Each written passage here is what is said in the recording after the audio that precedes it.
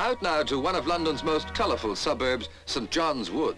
Here among the elegant Regency houses, a stone's throw from Regent's Park, two film stars with a colourful public life, Michael Denison and Dulcie Gray, are making their home equally colourful.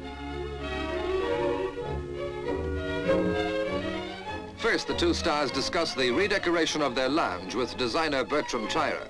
A scale model of the room helps them to visualize the effect of contrasting or harmonizing the colors of the walls and carpet. So watch closely for some useful hints on bringing color into the home.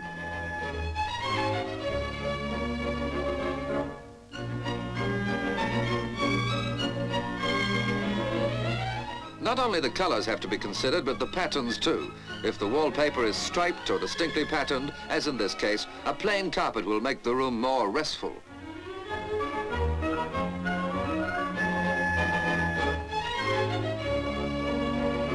Designs, particularly contemporary ones, must suit too, but the expert shows how the colors now are not a proper contrast and certainly do not harmonize. So the wall colors changed from blue to a more harmonious rose.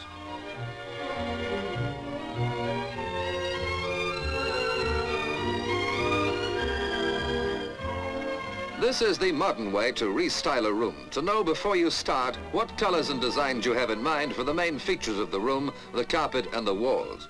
A few schemes to judge their taste, and the designer soon knows what is in their minds.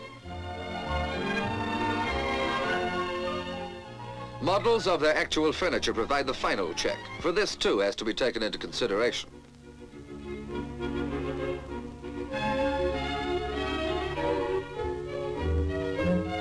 After planning the layout of the room, the next step is actually choosing what will go into it.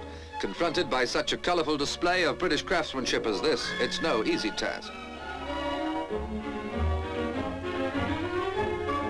Although tempted by this striking array of Axminsters and Wiltons of every design, from traditional Persian styles to modern contemporary ones, the stars still favour their original choice.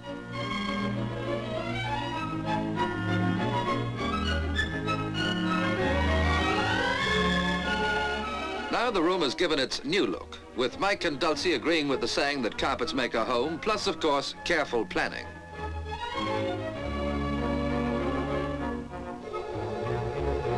It's the way two stars have made their home into another colourful world of their own.